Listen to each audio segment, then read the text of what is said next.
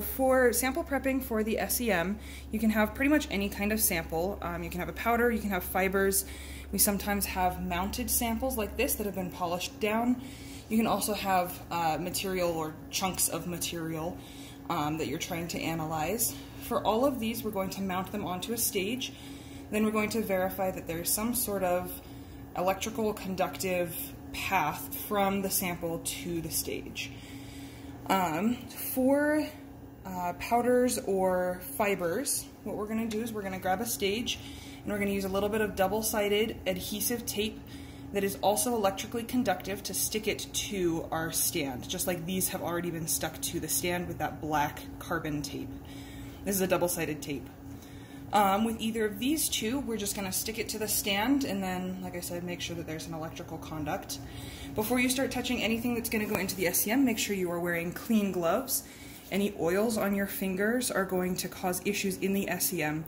The SEM does everything under vacuum, and if there are oils on the surface, that can cause the vacuum to pump down slower or not even pump down at all. Also, you want to make sure if you've been touching your samples quite a bit, wipe them down with a little bit of acetone, isopropyl alcohol, or ethanol to make sure that those oils have been picked up off the surface and you have a nice clean surface. So in the drawer right here, we've got a container full of all of our stages. These screw stages, so in these two compartments right here, those are the ones that are going to fit best into the TM3030 Plus SEM, our little tabletop one. So you can see it pretty much comes down to two sizes. The screw stages have a little hole in the back of them, and that screws into the base of the SEM. And we've got big sizes and small sizes. Choose whatever is going to fit best for your sample. As long as your sample fits within the parameters of this bigger stage, as long as it's not bigger than the stage, you'll have no problem seeing the entire surface.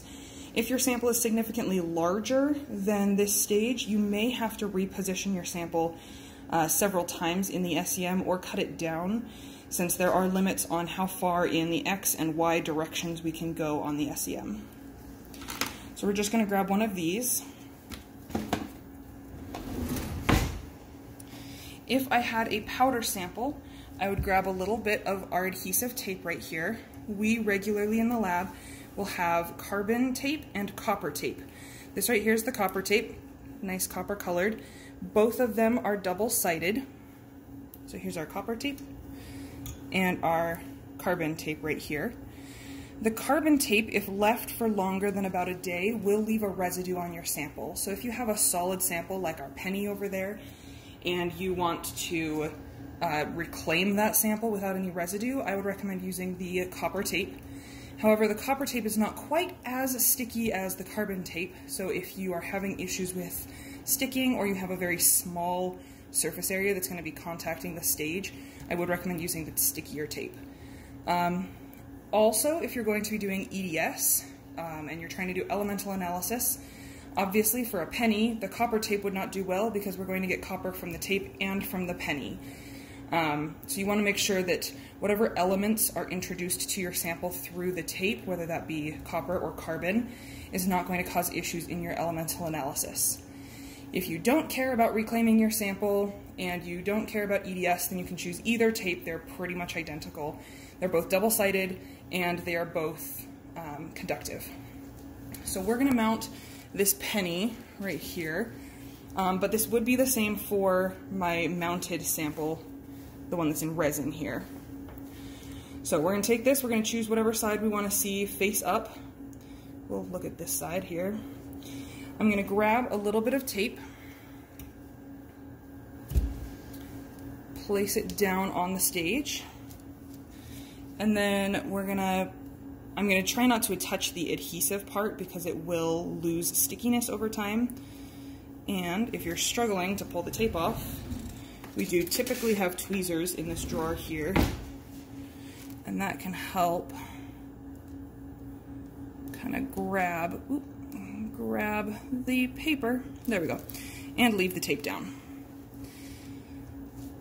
Another way you can put the tape on that helps is if you fold one end kind of over the edge of the stage. The tape will fold pretty easily, but the paper will not. and so sometimes the paper will pop up a little bit when you fold it over the edge.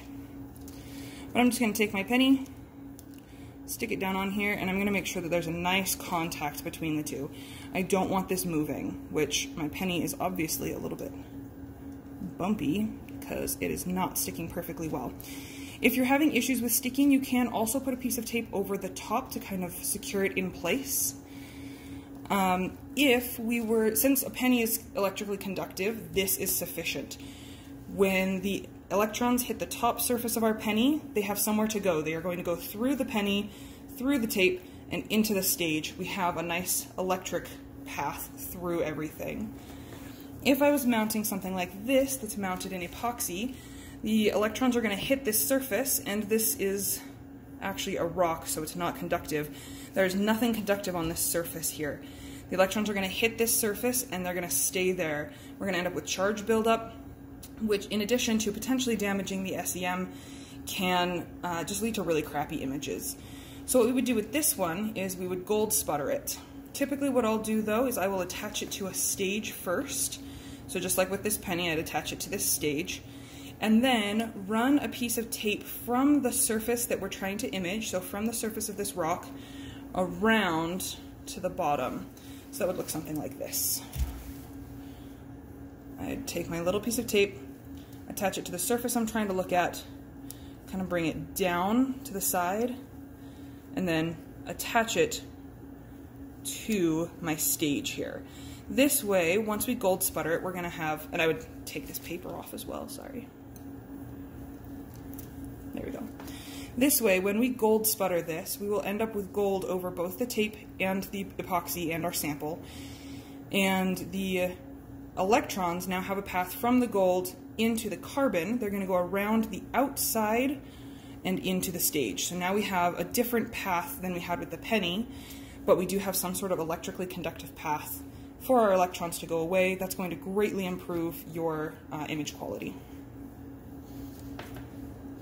In all of these cases, the only thing you need to think about when you are prepping your sample is making sure that you have a nice electrical path from the top surface of your sample all the way through to the bottom of the stage.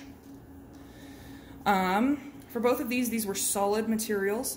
If you have something like a fiber or a powder, typically what we'll do is we will prep the stage, just like I've done for the penny, put a little bit of tape down on, whether that be carbon or copper, sorry, backwards there, and then depending on the fineness of your powder or your fibers, you can either just press them onto the tape, or you can sprinkle the powder onto the tape. Once you've done that, if you have fibers, they'll stay put. They're usually big enough that you can see like they're not going to fall off or anything. As I rotate, they just stay put. If you have a powder, what you want to do is tap it lightly like this to make sure that any powder that's going to fall off falls off here onto the Kim wipe rather than falling off into the SEM. Another way you can do that, you can make sure that things are going to not fall off, is to take spatula or tweezers and just kind of like press the powder down into the tape and then shake it off like that. It happens sometimes that people don't want to see a compressed powder, they want to see individual particles. If you want to see individual particles, I would recommend not pressing it down and just sprinkling it really, really lightly over the tape and then tapping it off. That way you're less likely to get powder stuck to powder stuck to powder and kind of get the layers, and you're more likely to see individual particles.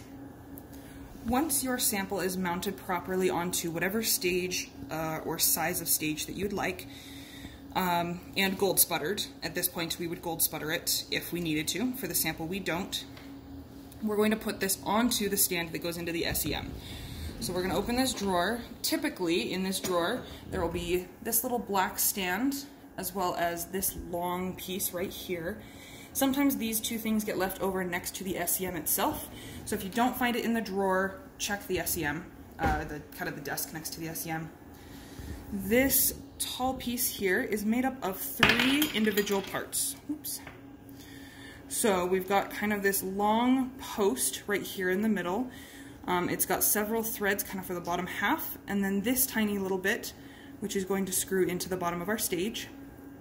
It has a set screw and then it has this base to it. This base is what's going to actually be inserted into the SEM and allow us to move things around. As you can see, this also rotates up and down, changing the height of this piece. So if you have a mounted sample versus a flat sample, you're going to need a very different height to make sure that you have the proper working distance in the SEM. So what we're going to do is we're going to attach your sample to the bottom here of our stage and make sure that it's nice and tight. Then we're going to adjust the height of your sample. So what you want is for the top surface of your sample to be able to pass underneath this black rod without touching it at all. In the case of a sample where there are higher and lower parts, kind of like this penny here, we want to make sure that the highest part can pass properly underneath the overhang. Within usually a couple millimeters, this would be just fine, that kind of distance there. And I'll put my hand behind there so you can see that distance. Once you have the right height, you want to make sure that it's not more than a couple millimeters lower than the overhang, and you absolutely want to make sure that it's not higher than the overhang. So once you're confident that this is the right height, and you can do that by rotating up or down, you're going to tighten this set screw. And something you'll notice is when I tighten this, my stage actually moves a little bit. So what I'll often do is I will hold the stage or the post still, and then with another finger I will hold the base still, so the only thing I'm rotating is this set screw. And then just nice and gently, gonna give it a little bit of a tighten. This way, when I rotate things and I move like the stage and everything, the height isn't going to change, it's just going to rotate the entire assembly. Once we are done with this piece here, we're ready to go over to the SEM.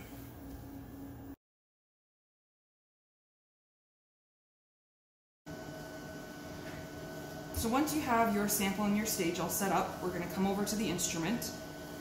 Here's our SEM right here. To the left right here, this little gray piece, and also on top, those are our EDS detectors and the necessary electronics for it. But this whole big blue box, this is the SEM itself. Right now it is under a vacuum, and you can tell that because we have a solid blue light under evac here. I'm going to press the evac air toggle button, and it's going to go flashing to air. Flashing means that it's working toward that state, so it's working on introducing air into the chamber. That'll take a couple minutes. Once this is solid, we can pull on the handle right here, and we'll be able to open this up to put our sample into the SEM. Remember to keep wearing gloves anytime you are touching anything that will go into the SEM. We don't want any finger oils or dirt getting onto this and potentially contaminating the vacuum in our SEM. If you come to the SEM and these lights are both off, that typically means the SEM just hasn't been turned on for the day. The on switch is here, off to the side, on with the line, off with the little circle here. So it should normally be turned on, but if you ever notice that it's off, you can go ahead and turn that on. All right, so now we're solid at air. I'm just going to open this up. Here are the inside mechanisms of the SEM. So our stage is going to fit right down into this little hole right here. And you'll notice that this piece right here is flush with the bottom. It's not sticking up too high. You want to make sure that it's not sitting up like this. You want to make sure that it's sitting all the way flat down here. If you put it in and it is up a little bit too high, that's probably because of this little set screw right here. This little set screw sometimes wiggles its way inward and prevents the post from sitting all the way down in. In the drawer directly beneath the SEM, in this drawer here, there are little Allen wrenches that you can use to pull that set screw out of your way so that your stage can sit all the way down in. Just so that you know what you're looking at here, we've got two knobs on the front that control our X and our Y movement. The left knob is for our X movement, and that is these two posts right here. As I rotate them, you can see these two gears engage, and that moves my stage back and forth on this threaded rod. This threaded rod, this entire machine actually was a demo piece, meaning that it had been used kind of to travel around the country and show people what these SEMs do before we purchased it. So it did come to us a little bit damaged. This rod in particular, this kind of long threaded rod here, was bent. Over the course of time, as we've tried to accommodate for that bent rod, there have been some pieces that have gone missing on the rod. So if you'll notice, there is nothing between the gear head and this I guess kind of metal wall here, meaning that if we go too far to one side, these two gear heads will detach from one another. They'll disengage. So you want to make sure, like I said earlier, that you keep your sample within the confines of this stage. You have plenty of space on this stage where these won't disengage. If your sample is significantly larger and you need to travel a farther distance in the X direction, I would recommend moving your sample so that it is more centered on this post to make sure that you don't ever get to a point where these disengage. If you are traveling in the X direction and suddenly things are free-flowing, so this is what it looks like when those disengage. If you are rotating your X-axis rod and nothing is happening, that probably means that these have disengaged. You should immediately contact one of the staff who will come and fix this for you. You can see it's a pretty easy mechanical fix. However, for liability reasons, so that you don't have to pay for an entirely new mechanical setup here, this needs to be one of our staff that fixes this. Please don't try to fix it yourself. This right here is the Y-axis. It is the right knob, and you can see it's a lot simpler. It's honestly just a straight threaded rod that rotates the stage back and forth. This one has pretty much no issues. It's nice and straight and smooth. If you notice issues, talk to one of the lab staff. Before we close this, we are going to align this little plus sign, and I'll move it out a little bit so you can see better. This little plus sign right here, we want to align it into the two grooves that are present kind of on the like the front of the SEM. So we're going to align it just like that. So it sits just nice kind of in those two bumps. What this is going to do is this is going to start us nice and centered in the SEM, meaning that when we close the door, we start up the detector is going to be looking right in the center of our sample, rather than looking somewhere odd in our sample. Because this is completely manually operated, there are no electronics that move the stage around. There is no way to return to home if you get lost on your sample. If you have more than one sample on a stage, which you're welcome to do, but if you do, I would recommend taking a picture of it with your phone before closing the door, so that you know where things are and what they look like. It can be very easy to get lost in this manual stage if you don't know what you're looking at. And once you're lost, the best way to get unlost is to brake vacuum again, realign yourself to center here, and then start over, which is a pretty time-consuming process, especially when you have several samples that you're trying to get pictures of. So I would recommend taking a picture with your phone or something like that, or drawing a little diagram, so that you know where your samples are before we shut it into the chamber. Okay, now we're going to close the door. One last check that we want to do before we put the sample in the chamber is we're going to watch this as I close it to make sure that it does not hit this little overhang right here. As long as it passes safely through here, right here, then we know that it's going to be a safe height in the SEM. So we're just going to watch as that goes through, make sure that that passes properly underneath without bumping into it. If it bumps into it, there are two things you need to check.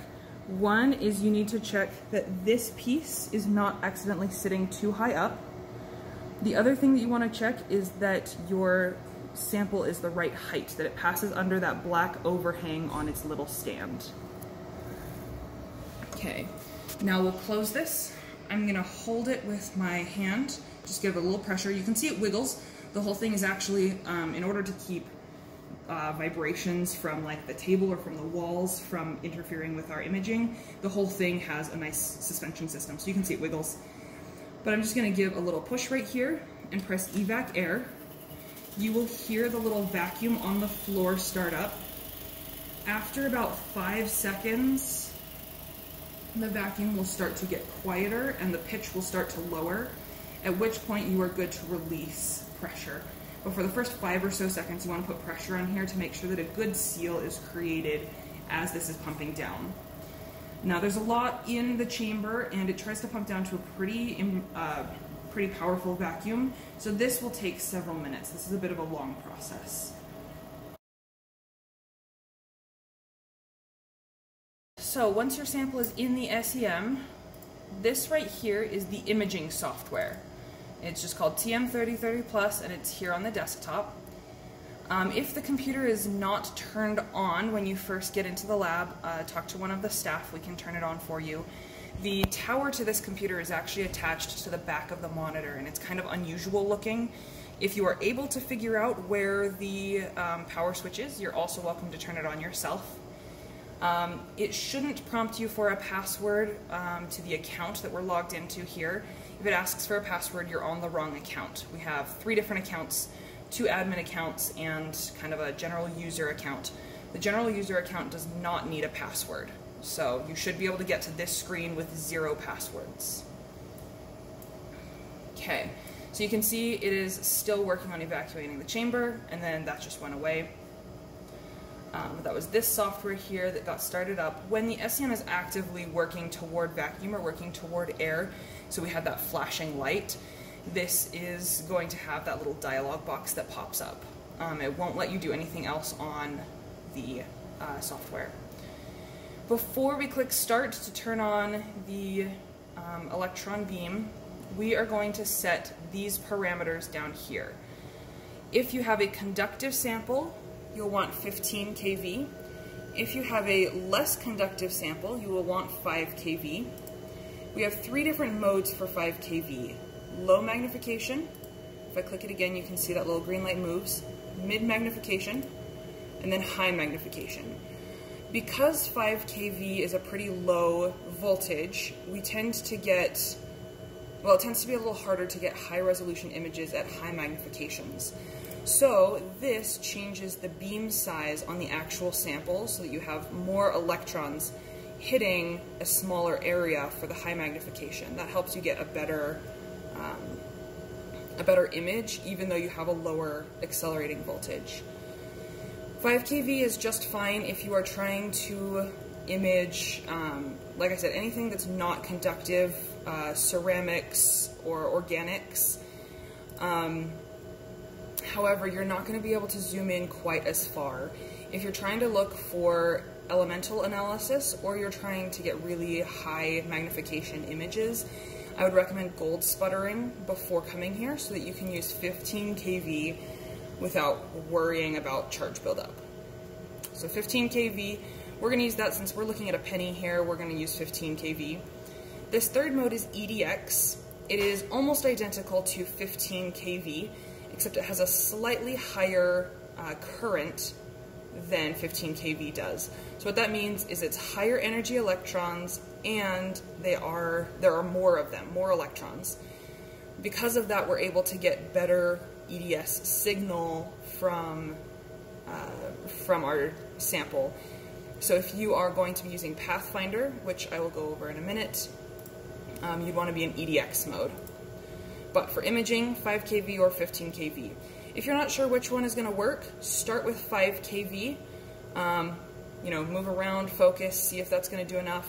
If you're not getting great images with 5 kV, then try 15 kV. We always want to start as, you know, the lower if you are uncertain. I am certain about this one, that 15 kV is the right choice, so we'll start with it. The other thing that we want to set is which detector we are looking through. We have 2 different detectors that are detecting electrons, and a third detector if you count the EDS detector. The first detector here is the backscatter electron, BSE detector. This is going to show you composition differences. So if you have copper next to carbon, you're going to see light and dark with the two different elements. The brighter colored the element is on the actual screen over here, that means that it is a heavier element. Darker elements are less heavy or lighter elements. So carbon typically shows up as a very dark black because it's a very light element. Something like copper or iron, which are both heavier, are going to show up brighter. You can see there are 3 lights in here. The first light is for conductor, so if you know that your sample is electrically conductive, you want to be in conductor mode. If your sample is not a great conductor, but it is not an insulator, then you'd be in standard. That's the most commonly used. And the third is charge-up reduction. I'm going to move off of charge-up reduction because charge-up reduction is actually a lower vacuum mode where you have a little bit of air in the sample chamber instead of having a near-perfect vacuum. By having that air in there, it actually keeps us from getting so much charge buildup. It does, however, limit our ability to get signal from the sample. So if you have an organic sample, charge-up reduction is awesome. However, if you're trying to do EDX or you have you're looking for really high magnifications, charge-up reduction is not going to be very helpful.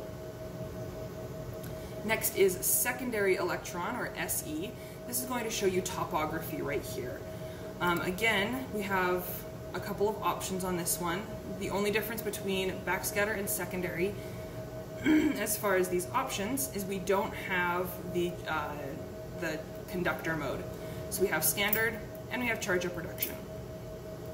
Standard means that we have the regular vacuum, and that's true for both of these.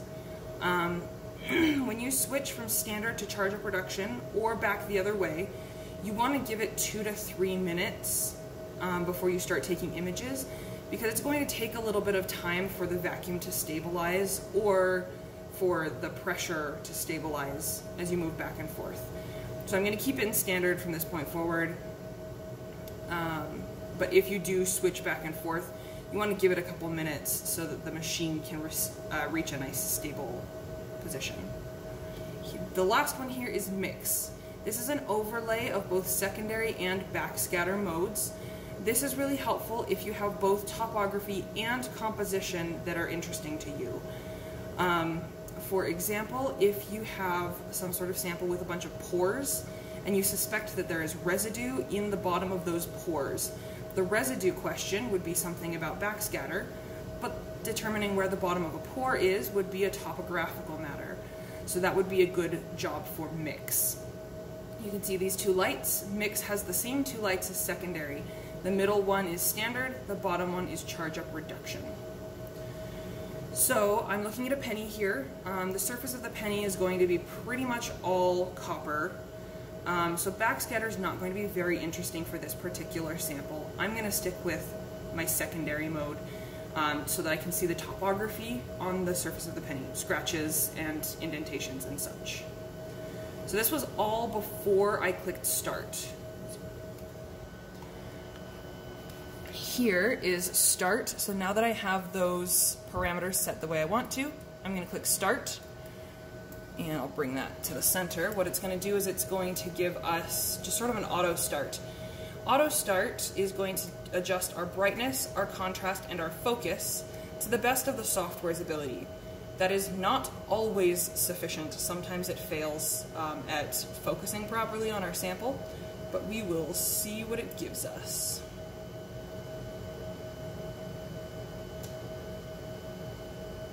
It's trying its best.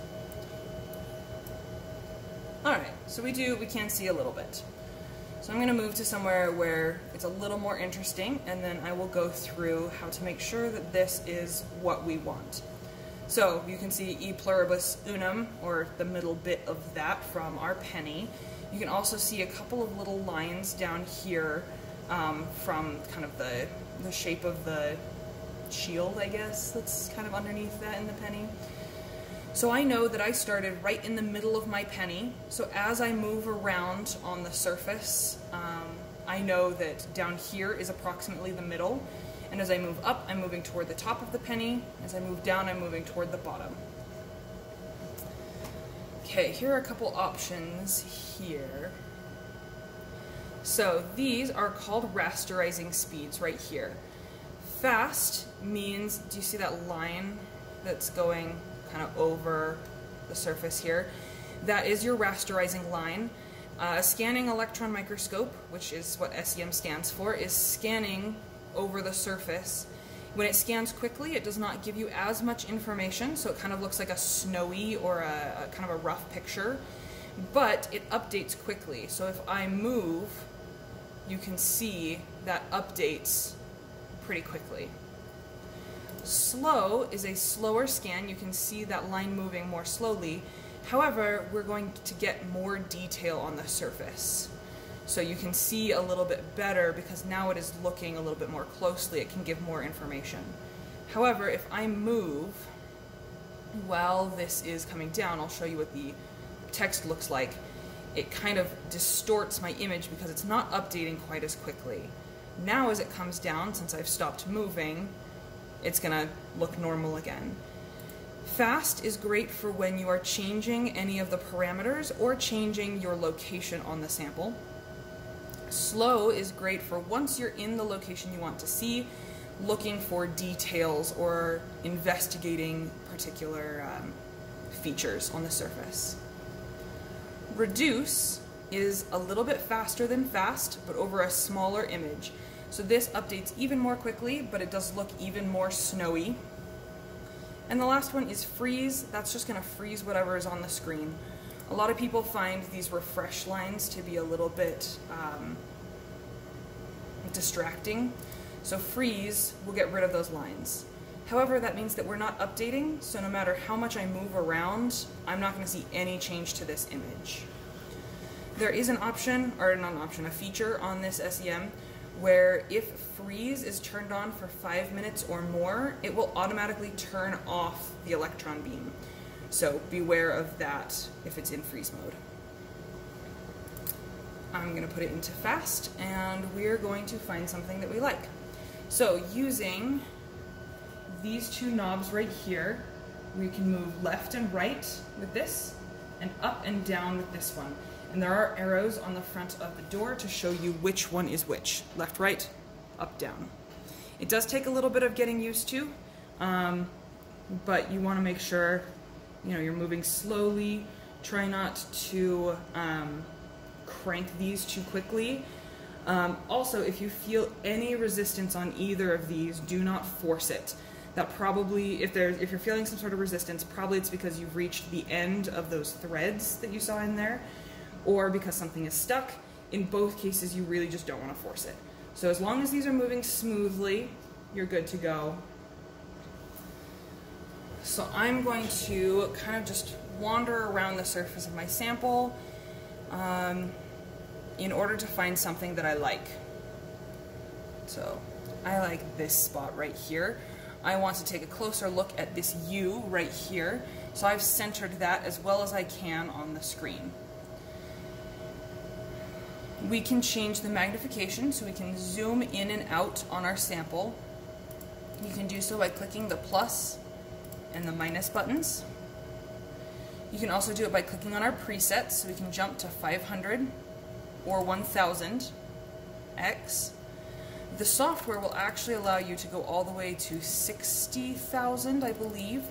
You have to have a very well aligned sample and a very new set of apertures in the SEM for us to accurately achieve that. But we can pretty regularly on good conductive samples reach several thousands of times magnification. A faster way, if you know you want to zoom in quickly, is to hover your mouse over the middle of the magnification button, click and hold, and then drag to the side. And you can see that changes very quickly. I jumped up to 7,000 very quickly, and you can see here on the screen we've zoomed in. You can also zoom all the way out by going the other direction. So by dragging toward the minus sign, we zoom out. By dragging toward the plus sign, we zoom in. And you can see I can pull my mouse off the software and it does not matter. So what I'm going to do first thing is I'm going to zoom in until I can see contrast like this, but the contrast is kind of blurry. So I'm not really, I know that I'm looking at scratches because I know my sample, but the scratches aren't really well defined. So we're zooming in kind of to a place where I've got that contrast, and there's contrast in here, but things aren't very clear. At this point, I'm going to adjust my focus. Focus are these two buttons right here. We've got an autofocus feature, which works when you are zoomed out to 1,000 or smaller.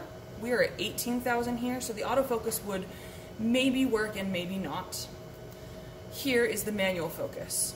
Just like with magnification, we can click on the plus signs and the minus signs, and you can see things are kind of changing on my screen as I do that.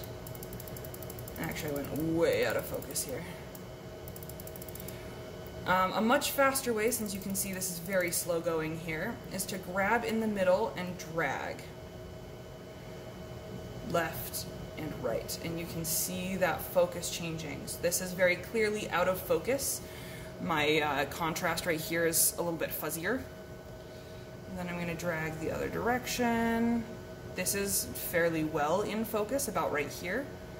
And if I go to the other side, we can see now we're back out of focus. We've lost our features here.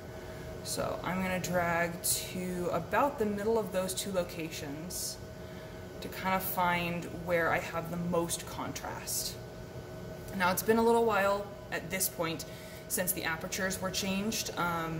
The apertures are what helps focus the electron beam. It's also been a little while since the filament was changed, meaning that there is going to be, at some point, a limit on the magnification we can achieve. We've kind of hit that limit. If you start and you have no focus whatsoever, what you want to do is zoom as far out as you can, focus to something like this. So in that case, we would make big, wide, sweeping motions to see what is and is not in focus. Once you have it as good as you can get, you zoom in.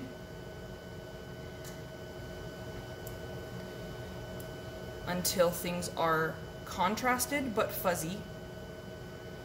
You focus again, kind of going back and forth between out of focus and in focus on both sides. And you kind of swing till you find the middle. And then we zoom in again. And we try to refine the picture just a little bit. And you can see as I get to higher magnifications, I'm making smaller movements with my mouse.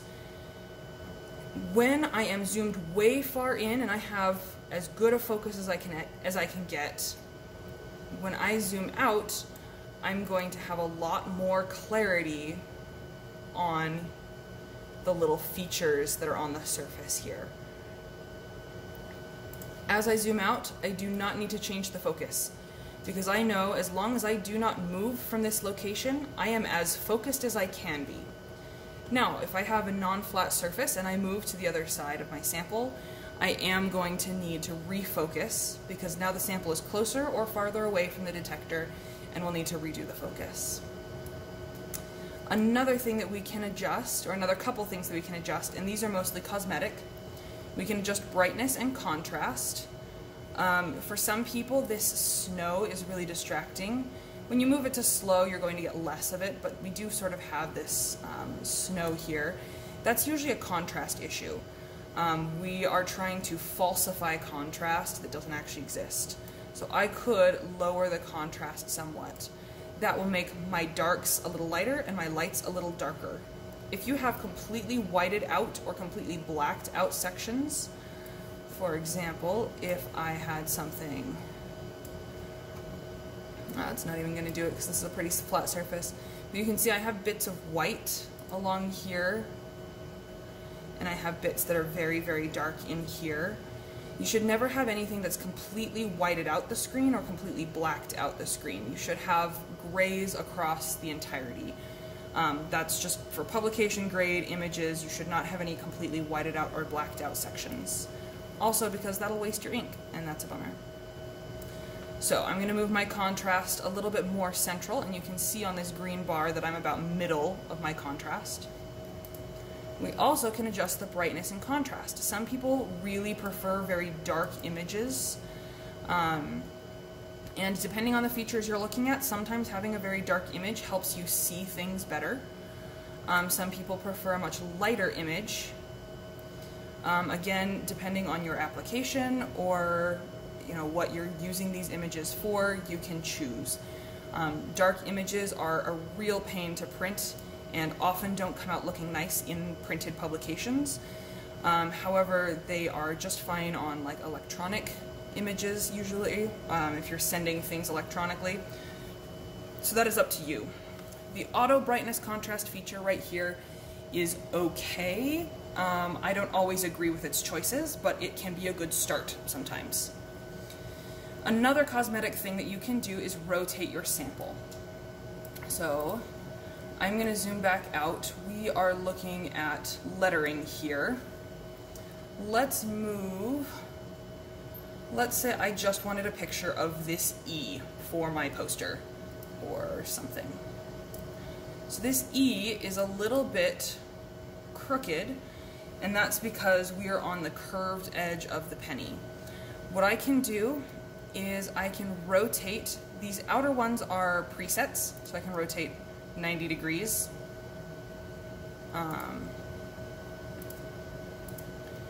Or this bottom one will rotate 180 all at once. Or this one will rotate 270 all at once.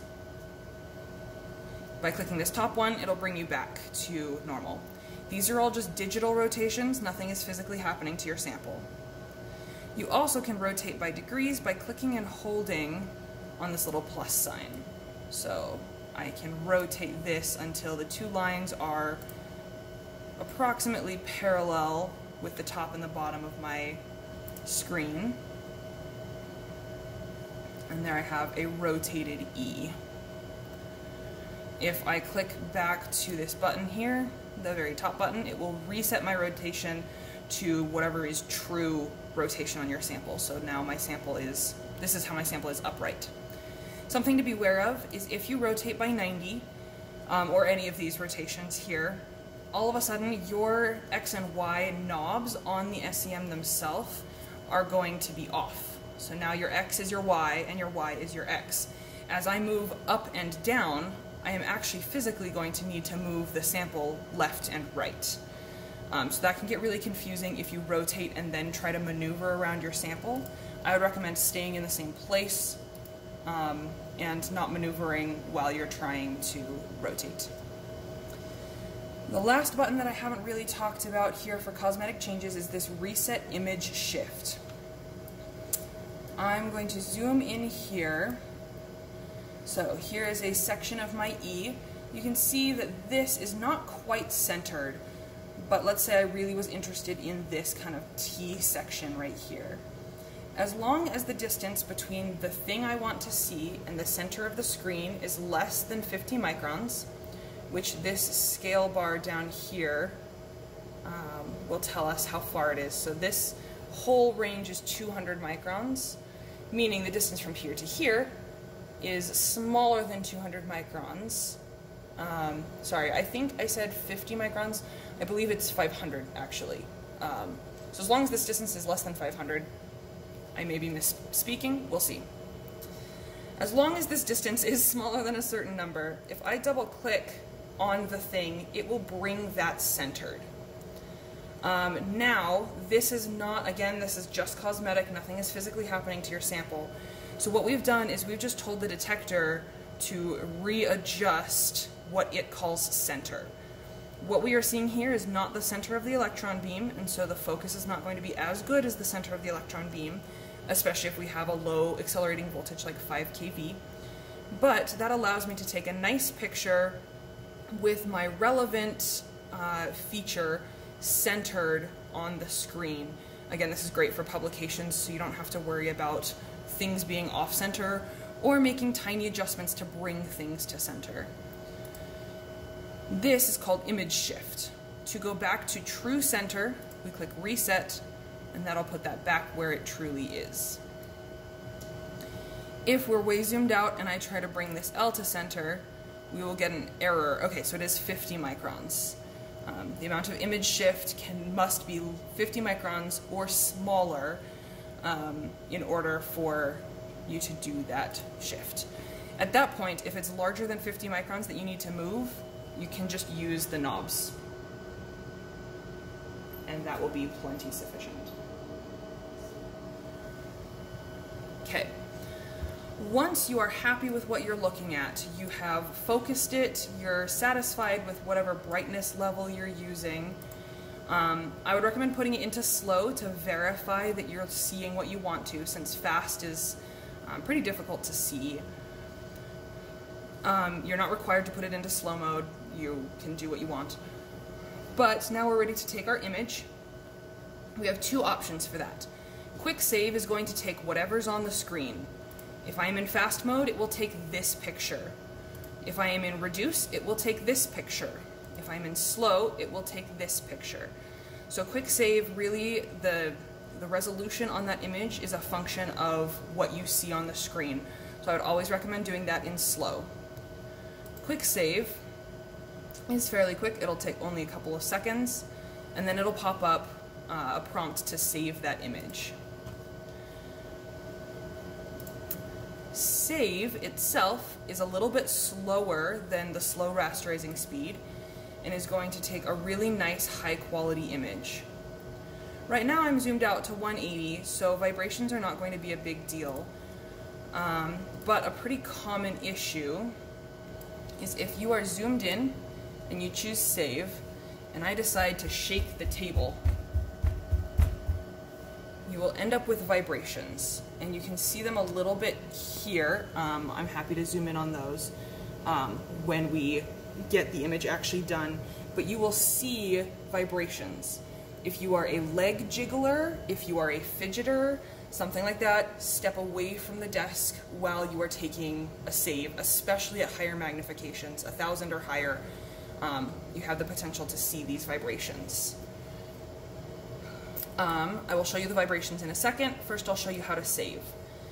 So normally, underneath this PC, you will find a drive like this. This is common to most of the computers in the lab. It's called MCL, and then you've got the directory here. This is a network drive that connects most of our machines to one another, meaning that we have a central location to save the data. If this is logged in, awesome. If this is not logged in and there is a staff present in the lab at the time, talk to one of the staff and they will happily log in for you. If this is not logged in and there are no staff present in the lab, save your information to the desktop. There will either be a folder called temporary user data, or you can create one with just your name and the date, or something that says temporary and your name or the project name. When staff come back into the lab and log into that network for you, they will drag the information from the desktop into this, this folder right here. So assuming that you can save to the network, under the main parent folder, we have a list of all of the machines that we have or have had in the MCL. What you'll want to do is find the machine that you're on. So we're on the TM3030 Plus SEM. Open that up. We have two folders under here called user data and manuals. Underneath the manuals, that's going to be information like how to use the software and some software files. User data right here is a list of people who have used this machine and their particular folders. If you've used it before, go ahead and save to your folder. If you have lab mates who have used it, you can also save to their name. If you have not used this before and you want to create your own directory, you click New Folder, type in whatever name. You can see some people use personal names, some people use tech or company names. And I will find mine. Here's me. And within your folder, you can organize however you would like. You can create folders based on the project or the date. You also can just save things to, wherever you'd like. So we'll name this folder Training. And we're going to give this image a name. Most people find it useful to save with the name of the sample, something with 3 items. The name of the sample, something that tells us where you are on the sample, and a magnification. You are welcome to save with whatever naming convention you would like. I would call this penny_4000x. And if I cared that this was the back of the penny versus the front of the penny, I could specify that. If I cared that this was on the top rather than the bottom of the penny, as far as kind of in the flat plane, I could specify that. Just kind of name it however is going to be most useful to you, and then click Save. I am now going to go into my folder. Remember, this PC, we've got the network location. We go to the instrument. We go to user data. Then we find my folder here. And it has saved a JPEG file. It's also saved a text document. Most people don't find the text document particularly useful, but it does have things on here such as what magnification you were using, what working distance you were using, the brightness and contrast values, which don't translate to anything, but that can help you compare images to each other. It'll have other things in here such as date, here's the accelerating voltage that we were using, the working distance. So most people, like I said, don't find this very useful, but it exists if you want it. And then I'm going to open up our JPEG here. So this was, I wanted to show you the vibrations. So right here, if you look all along here, instead of kind of having these nice round kind of looking images, we have pretty serious vibrations, and it's most clear in this scratch, especially right here. You can see those vibrations. You can also actually see them all the way along. Let me see if zooming in anymore. I'm afraid it's going to get really fuzzy, but you can kind of see lines along here, and I apologize if you can't. On the main screen you can actually see it, but we've got these zigzags here, and that's because I was shaking the table while it was trying to take this image.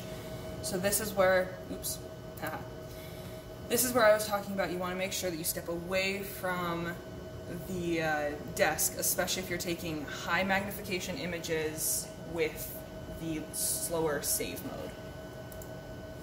Now, I just got a little dialog box that popped up in front. You saw that. That said that freeze mode had continued for more than 5 minutes. I warned you about this. I warned us about this earlier. When you take an image, freeze will automatically turn on. It has been approximately 5 minutes since I saved that image, since I was showing you about the directory and all of that. So it turned off our electron beam for us. Unfortunately, that means we have to click Start. It's going to go back through its auto focus and auto start measures. So any brightness or contrast changes or any focus adjustments that we made may be undone, which is a little unfortunate, but you know, that's my bad for not paying attention to how long freeze had been on. We're going to see if autofocus does anything here. I am zoomed in past 1000, so like I said, sometimes it fails. And I probably should have zoomed out a little bit before I did an autofocus. Yeah, absolutely should have zoomed out. Look at that. Failed miserably. Try again. There is also not a lot of contrast on this image, or on this particular sample.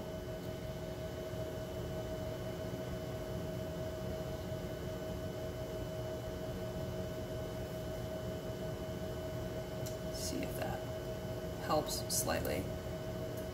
Yeah, it's a little better. Because autofocus is only so-so, at this point I would want to do my zoom, focus, zoom, focus, zoom, focus kind of cycle, where I make sure that I'm at the best focus I can be, and then I zoom in a little bit farther, making sure that things are as sharp, or my edges are as sharp as they can be, and my contrast is as sharp as they can be before I zoom in a little farther. At this point, you have all of the information that you need to go around and take whatever pictures you want to take on the surface of your sample.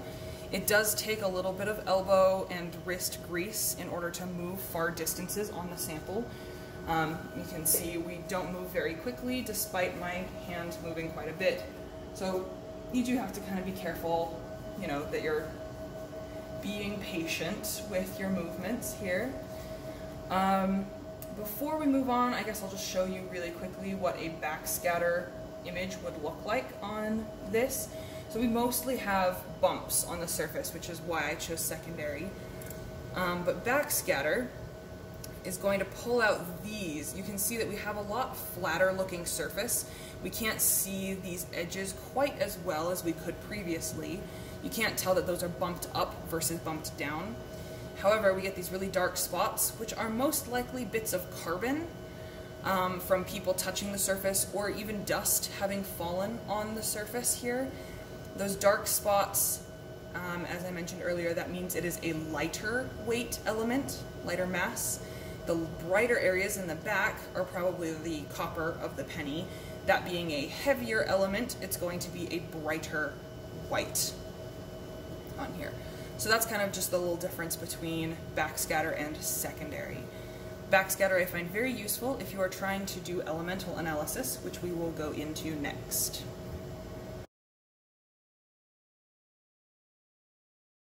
So once you're done with your SEM imaging or your EDS imaging, what you're going to do is you're going to click this button which says stop. I have already done that. When you click stop, you want to make a note of the time. Currently 4:04. It was 4 o'clock when I clicked stop earlier. What you want to do is wait 2 full minutes from when you click stop before you open up the chamber. While you've been imaging, the filament gets really hot. If we introduce air at this point, then oxides are likely to form on the surface of our tungsten filament. That dramatically reduces the lifespan of our filament and increases downtime, meaning you're not going to be able to access the machine as frequently because it will need a lot more maintenance. So we hit stop, we make a note of the time. After 2 minutes has passed, then we can come over here, press our toggle button, and send it to air. There is a notice here, please wait 2 full minutes after stopping the beam before breaking vacuum. So that's what that's referring to. We have had people mistake this to mean you click stop, you click evac, and then you wait 2 minutes to open. That is not accurate. What you want to do is stop, then wait 2 minutes, then introduce air. So you want to make sure that you've had a chance for the filament to cool down before allowing any sort of air into the chamber. While this is pumping down, put on a pair of gloves so that when you pull your sample out, you are not touching any of the sample pieces with oily fingers. And once that air light is solid, we are good to open up the door, pull the sample out, close the door, and put this back under vacuum. The SEM should always be left under vacuum when it is when it's not being used. If you are just going to swap this sample out for another one and you're coming back within the next, say, minute or two, you are welcome to leave this under air. When you are done with your scheduled time, or if you're going to be leaving this for more than a couple of minutes, please place it back under vacuum.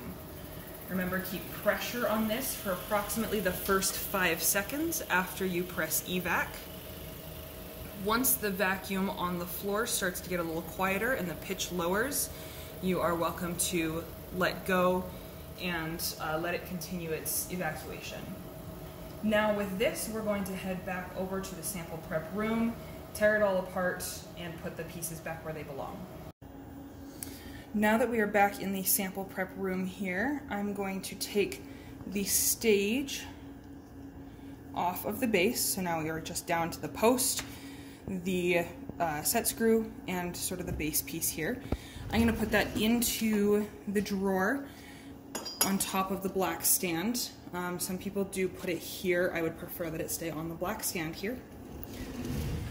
Probably going to grab some tweezers. I'm going to pull my sample off of the tape. As I mentioned earlier, the carbon tape is a lot stickier than the copper tape. So depending on your sample, you may have to pry it off. If you have a very thin ceramic or a very brittle material, often we will see samples break as they come off of the carbon tape. So just be aware of that. Slide under it as carefully as you need to. There's usually a sharp object in here. Nope, no razors in here today. If you need a razor to help pry your sample off, there is a red toolbox in this same room where we are, and you can go into that toolbox to grab a razor. Make sure to put it back when you are done. Now my sample's off. I'm going to make sure that there is no tape on the surface here.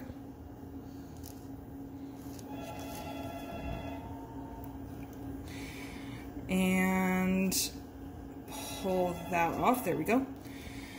And with this clean, if by accident, if I maybe forgot and I touched this with my hands at some point, I would go find some ethanol, acetone, or isopropyl alcohol to wipe off this surface. Because I've only touched this with gloves and because it was pretty much just the tape on it, I'm going to just put this right back into the container. This is a large screw stage, so it's going to go in this compartment right here. Please do your best to keep this organized. Large stages, small stages, that's pretty much all you're going to have used. Go ahead and close this up. And just replace any tools that you used or borrowed during your time here. As a reminder, push your chairs back under the desk, throw away all used Kim wipes and gloves, and take your samples with you as you leave. Please also remember to not use any personal USB sticks in the lab computers.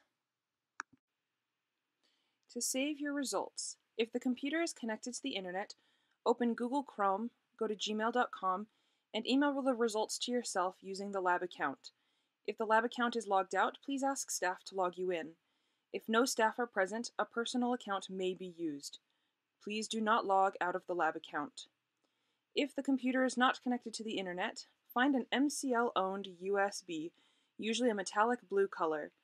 Copy your data from the computer onto the USB. Then use any internet-connected computer in the lab to email the data to yourself.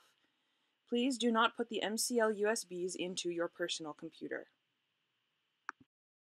Once you have completed this training video, email lab staff at characterization.uofu@gmail.com to schedule a 1-hour follow-up training session called an observation. Bring your sample to the MCL at the scheduled time, and staff will watch and assist as needed for the first hour of your machine use.